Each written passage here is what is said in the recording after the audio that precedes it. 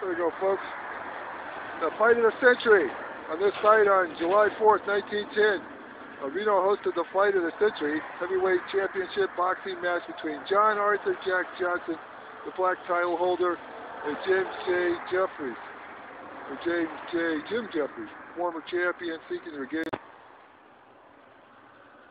the title vacated in 1904.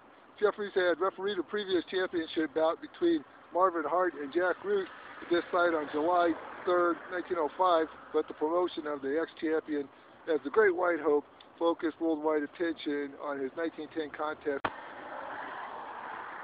with the outspoken black pugilist. Gamblers had their money on Jeffries, but Johnson easily handled his opponent, and Jeffries' trainers called the fight in the 15th round to save their man from the disgrace of a knockout. Promoted by Tex Rickard, the fight brought over 30,000 fans to Reno, some 22,000 of whom packed the arena here on the day of the fight. There you have it, folks. Great White Hope. That's the Great Seal of the state of Nevada.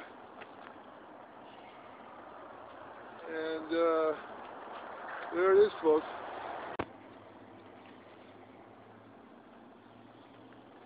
Great White Hope.